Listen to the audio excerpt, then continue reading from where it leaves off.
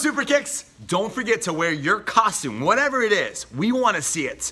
This Saturday, your Halloween costumes, I'm sure are great. Show them off, do karate in them. Also, we have graduation coming up November 12th.